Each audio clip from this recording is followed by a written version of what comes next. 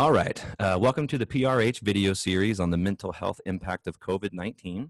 I'm here speaking with Jill Elbracht, the psychiatric ARMP from Palouse River Counseling.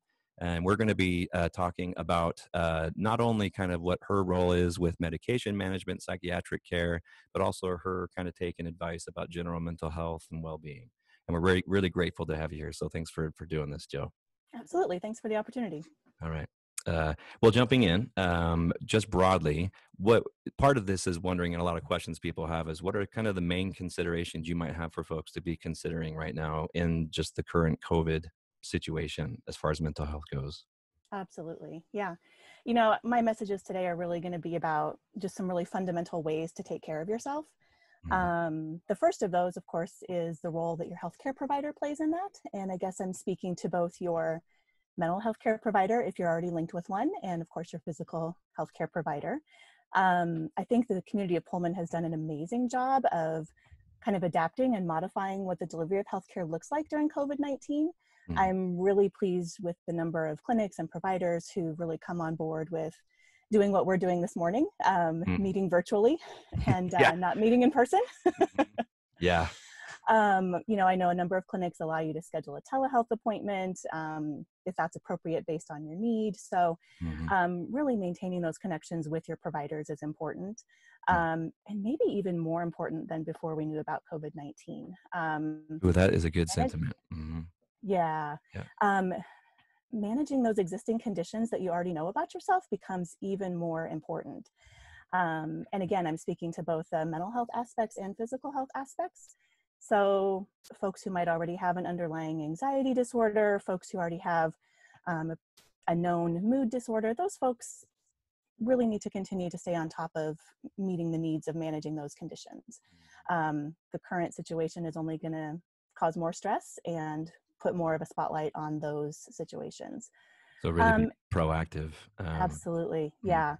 We would much rather be preventive or be in maintenance mode than be in crisis mode. And that's, you know, across the board for all conditions. So anything that you can do proactively, as you just said, to kind of stay on top of that is important.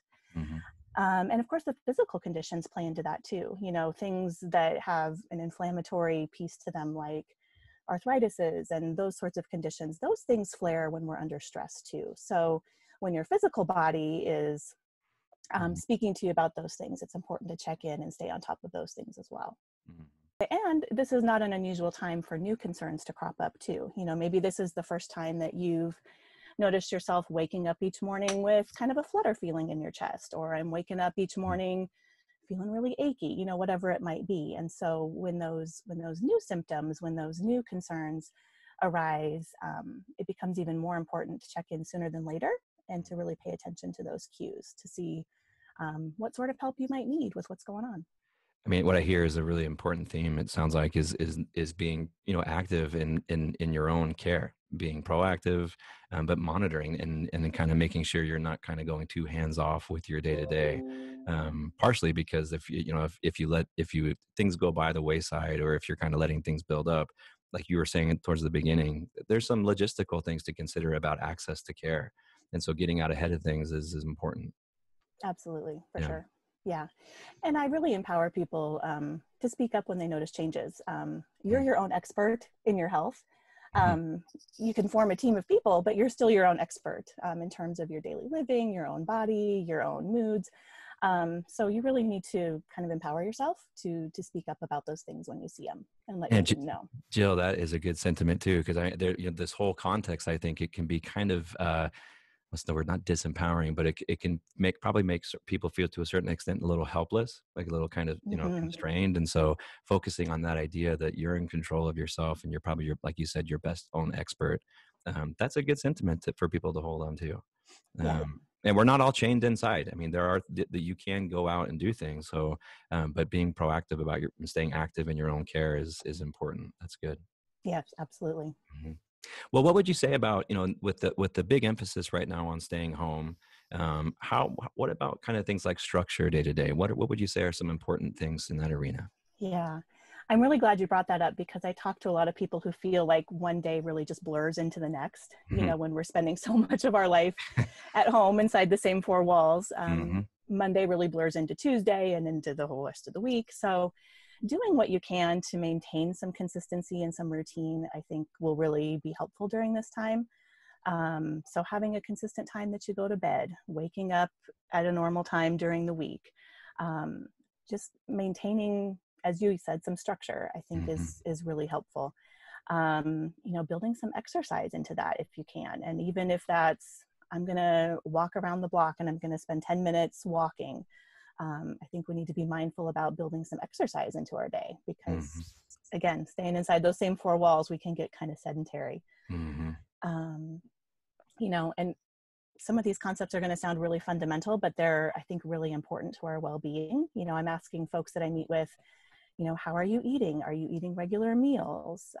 How are you doing with taking your medications? Are you taking them at a consistent time each day? If you tell me you take your medication in the morning, but on Monday you woke up at 8:30 and on Wednesday you woke up at noon, we start to lose some of that consistency and, start to lose some of the benefit of what we're doing. And so building that routine into your day is really important. And while it's monotonous, it's actually really quite helpful. Yeah, it makes sense. And I mean, I think it's like you said, it's fundamental. And then sometimes people, we don't realize how much our schedule is anchored for us by our daily responsibilities. And so when you take that away, there's this kind of ambiguous, like, well, Mondays are like Sundays. And so how do I fill that? And if you don't, it can slip away from you, the little things. And like you said, sleep wake schedule, locking that down is really important, but taking the time because it seems like what can be difficult about this is it can seem so pedestrian about scheduling time to make sure you take your meds. Like you said, you have your structured meals, but if you don't do that, it can really cause insidious problems over time. So true. So that's a really good point. And what about, I guess one question and talking with people so far, this hasn't really come up, but the kind of perspective or the mental take on the situation itself, when people sit back and kind of reflect on it, what would you say about people's states of minds or kind of the perspective people have about the situation, and anything to speak to about ways that might be helpful for people to think about the way the situation is, if that makes sense? Yeah. Excuse me. So I think what you touched on earlier about kind of feeling this helplessness or this lack of control, that's a consistent message that I do hear from people that I am interacting with. And I think that's very real. And I definitely want to validate that when I talk to folks, because there's a lot of our day-to-day decisions that have kind of been taken out of our hands. Businesses are currently closed, or the way we go about getting our food is different. A lot of those things have changed without our input. But there are still a lot of things that are within our control. And so I really, again, just want to empower people to look for those opportunities. We need to honor and validate what's happening. And at the same time, we need to look for those opportunities to focus on what we can't control. Yeah, I recently cut my own hair and it was not good. I cut it really short and realized also I'm having that male pattern baldness happening. But one of the things I learned from the pandemic is now I can start saving money on haircuts. So I'm going to hold on to that silver lining. Actually, so that one thing that, and you and I kind of talked about this a bit before we started here, but the haircut thing reminds me of this is things like, you see this message a lot, is like, this is an opportunity to master a new hobby or to incorporate newness into your life. What's your take on that, just broadly? Sure. Yeah. Anybody who's been on social media has probably been, seeing the memes that pop up about that, right? Yeah. And I really hope people laugh at that and don't take those seriously, because that, in my mind, is a completely unrealistic expectation of what life has given us. Yeah. And in fact, if there's somebody out there who can master a new language or learn a new skill during this time, I'd really like to meet them. They're probably a pretty amazing individual. Jill, so you're not mastering Greek and Latin word root origins right now? Not at all. I did the laundry yesterday, Chad. That's what I did. Hey, incremental progress. That's the pragmatic stuff. Right? Yeah. Yeah. And I think part of that is just making a mental shift from this idea of working at home to working in a pandemic. And I'm really trying to be intentional about using that phrase. And I don't even know who to give credit to or who to thank for sending me the article. But a few weeks ago, I read an article that spoke to that, and man, was that powerful. I think you can take credit. You're synthesizing it in an original way. But that was so incredibly helpful to think about. I think sometimes this concept of working from home is kind of romanticized and perceived as being this Mm, really cool and energizing opportunity to do something new and amazing and different. Um, a lot of times that is in the spirit of entrepreneurship and all those things. Right mhm, now, working from home is working in a pandemic, and that is a totally different scenario. mhm. And again, gets back to what we were talking about earlier, probably not by choice. Most of us didn't wake up on some given day in March and say, from this point forward for the foreseeable future, I'm working from home. Mhm. Yeah. Most of us had to quickly adapt to the current environment. So I think just really, again, focusing on the fact that yes, you are working from home, but you are working in a pandemic. And it's more Mhm. about the broader context of that, which means you're not finding time in the day to do all these new and amazing hobbies and learn all these things, or this bucket list of things that I was going to do someday. That bucket list is Yeah. not probably happening now. Mm. um, and so if today all you did was eat your 3 meals, do your laundry, and meet you and your family's basic needs, you've done exactly what you needed to do in a pandemic. Mm. I just think it's really helpful what you're saying about kind of staying grounded in terms of expectations and perspectives right now. That whole cliche, one thing at a time, one day at a time. Maybe it's not in terms of this context as people are actively suffering all the time, but just the idea of that kind of mindfulness right now. If you set your sights like, okay, I need to master gardening, or I need to learn, the Russian language, and I need to master the guitar. I mean, those obviously those endeavors are great if you're into it, but like you said, kind of staying grounded around you're working from home in a pandemic, and so the context is unique, and there's ramifications for it. Because the other thing I think about with what you're saying is sometimes there's this over advocacy for like we all have to really hold on to how everything is great and everything is going to be okay, and sometimes it's okay just to be mindful about the way it is. If your day Sure. to day is, if it's okay, great. There's no expectation you have to suffer. And then if you are suffering, being mindful and compassionate about that for yourself and for others, that's just an important thing. But setting expectations, best case scenario, you meet them, but if you don't, you can manufacture problems. Absolutely. Yeah. And I really think you should cite yourself, because that working from in a pandemic, that is delicious. A good mindset. Well, time wise here, I did have a few specific questions, if it's okay, about. I just wanted to ask you before we wrap up here. Of course. So medication wise, do you have any pearls or any kind of things you'd want to share about, such as like as needed medications? Any particular things you think people should be thinking critically about right now in this context at all? Sure. That's not an unusual question for me to get, and it's really something that I have to take on a case by case basis with each individual. Sure. Hmm. um, there are a lot of medications available to us to help with the symptoms of anxiety, and the benzodiazepines are probably some of the best known, for better or for worse, because they're in the media quite a lot right now. And while they are certainly powerful and effective, they're not the only medication we have available. And so I like to talk with folks about all the different medications that can help with anxiety.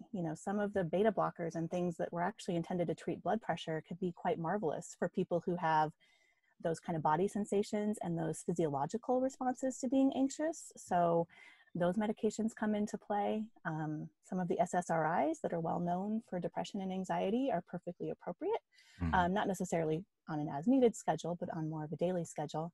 And with the benzodiazepines, while they are effective, balancing them with some of the risks of long-term use, because they really um, are not intended to be used long-term and carry a certain amount of risk if used long-term. So really kind of balancing how much is the anxiety impairing your function today, and how do we compare that to the risk associated with what medication we choose to manage that. So um, It's definitely I love weighing that out you brought that. it up, but it's a really kind of Mhm. in-depth and complicated choice. Yeah. Oh yeah, I mean, they're not a universal kind of take on it, but a theme I heard you say there is about basically using judgment about weighing out functional impact versus the long term risks if you do establish that kind of change to the schedule. Like you're taking it every day, etc. But then, like you said, it's variable, case by case. One question along those lines is, when would be a good time, would you say, or what would be a sign or some signs when someone should maybe seek someone like yourself out to discuss that kind of medication? Absolutely.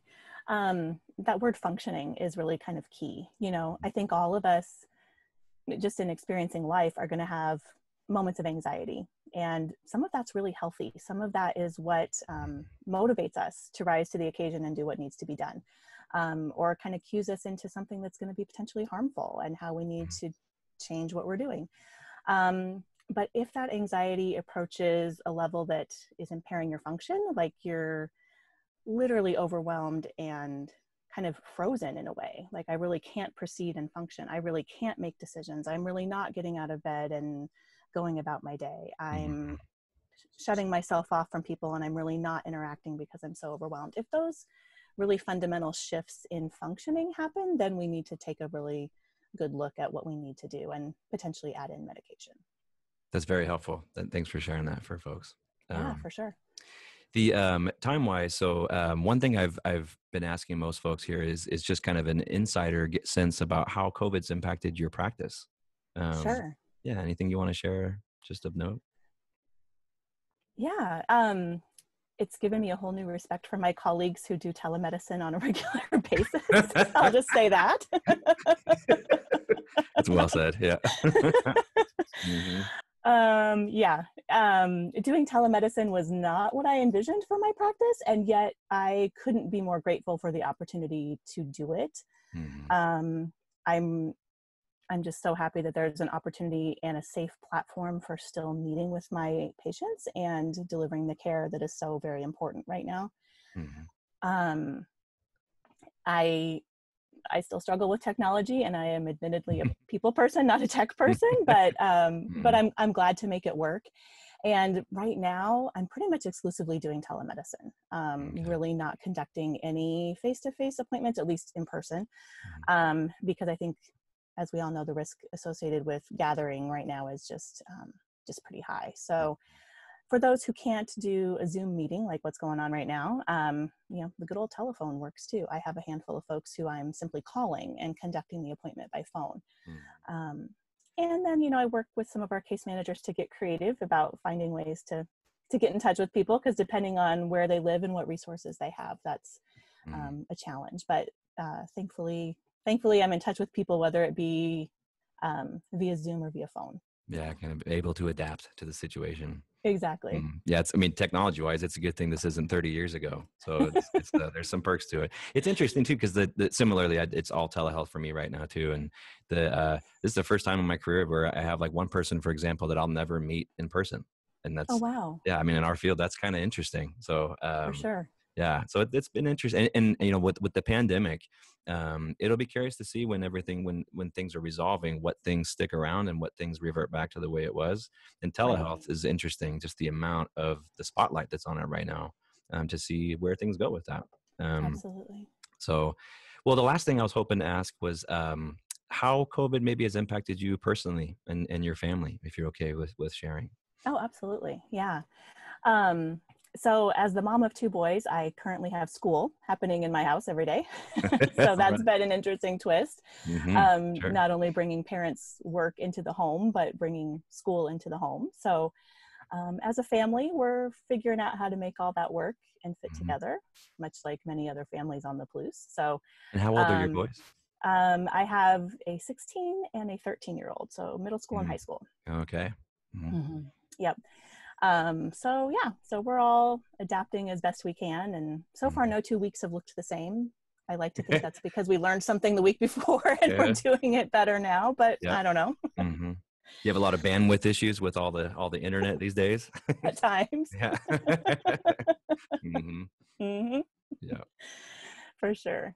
Yeah, and as you touched upon, just in my work, I've had to learn to deliver services differently.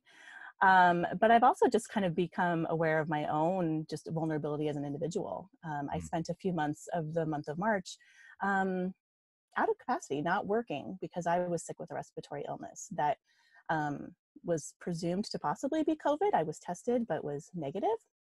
At Oh, that point in time, testing wasn't widespread in Whitman County, but as a healthcare provider, um, I was priority for testing. mhm. And so the test was negative, although I still believe a lot of my symptoms really fit with that and Wow. have, some level of concern for the number of false negatives that we're hearing about with the test. Hmm. But regardless of what the ultimate diagnosis was, it was just a really humbling reminder of my own vulnerability and how, even though I perceive myself as a pretty healthy individual, I am not immune to illness. Hmm. And so that's also been a really helpful way for me to relate to folks I'm working with, because we all share that vulnerability. And having recently kind of lived through that and going through that struggle of getting back on my feet and feeling better physically, it's really just kind of given me a whole new appreciation for what we're all facing. Thank you for sharing that. I mean, that sounds like the word that comes to mind is kind of a healthy, humbling experience about vulnerability, and then it sounds like it's it probably has prompted some ability to like you're saying, connect with people what they're going through, but that's firsthand experience. And of course, it's fantastic. It was negative, but it sounds Sure. like maybe you're not sure. But man, that's a heavy thing. Do you remember how you felt emotionally during that time with the uncertainty and? Yeah, the anxiety was pretty significant. Sure. When you don't know for sure what your diagnosis is in the beginning, when you're waiting for test results to come back, when you don't know how much longer it's going to be before you feel better, Mhm. when you're trying to maintain some level of isolation from your children so you're not infecting Oh, yeah. them. Mhm. All those things were anxiety producing. And I think, looking back, some of the level of fatigue and exhaustion um, came directly from that anxiety. I mean, of course, I felt poorly physically, Mm. but anxiety certainly takes a toll too. So what was it like with you and your family when you kind of cleared that period of time when your health was recovering and, Mm. yeah. Yeah, it really just felt like the weight was kind of lifted. We were all, just kind of stuck at home. We literally couldn't leave until we had my test results. Um, because that was before some things closed the way they are now. Mhm. And so there was just this wave of relief that came like, oh, okay, well, now we can leave the house. That was also overshadowed by this, I don't feel great, so I don't want to leave the house. So, Right, right. yeah. Well, I'm glad you recovered and, that turned out well. I mean, like you said, negative test results or not, you're healthy and moving forward, so I'm really glad to hear that, and thank you for Yeah, sharing that. absolutely. Yeah, thank you. I'm glad to have that behind me. Well, Jill, thank you very much for the interview. In terms of Palouse River Counseling, again, we kind of spoke to your role there as the psychiatric ARNP, but I did want to take a moment to ask kind of about filling people in about the services available there, what kind of options, what's available, and maybe not just now, but also as things kind of resolve over time and open more up. But maybe giving some folks some info about PRC and the operation and services available. Yeah, I'd love to. Um, as the community mental health center for the county, I hope that folks will think of us for a whole variety of things.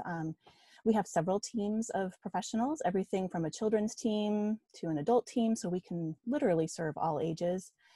Within our adult services, we have a pretty wide variety there as well, because we have some case managers for folks who are living with the more chronic and persistently mentally ill Mm-hmm. issues and need that level of support. We've got a good team of folks who are doing outpatient therapy with our adults. So giving that help with anxiety, depression, things of that sort. We have a team of substance use counselors who are doing both individual and group treatment for folks who need to tackle a substance use issue. Mm-hmm. And we are also the crisis service provider for the county. So if anybody were to call in after hours, arrive to the ER, Mm-hmm. um, have interaction with law enforcement where law enforcement wanted mental health help, we are the agency that would respond in that situation as well. So, folks are actually welcome to call our number literally 24/7 because we've got an on-call system that will get you in touch with somebody immediately. And so there's resources 24/7. That's great. That's a great option for folks. Yeah, and I remember when I was back after residency, I was the fellowship at Health and Wellness, we were doing myself and Kay Geiger did one night a week of kind of for the student body, the initial consult at ED. And so there was a couple times where I interacted with folks from PRC, and it was always a really good interaction, and a lot of very thoughtful people who are very patient focused. Mm. So it's you guys have a lot to offer. So I hope people will continue to seek you guys out for care. And I shouldn't make a dark joke, but the substance use thing, because part of your operation that's big is the substance use treatment, and with Right. the COVID stay-at-home thing and all the jokes about how substance use is up, alcohol delivery sales are up. If that's if when this starts to resolve, if people are struggling with that and having a hard time maybe getting back to baseline, or you guys are going to be an excellent resource to seek out if people need that, and not to hesitate for that, That's for sure. absolutely right. Yeah. Yeah. Well, Jill, thank you so much for the interview. And we really appreciate it. Absolutely. Thanks again for the opportunity. Oh, my pleasure. All right, take All care. right. You Bye. too, Chad.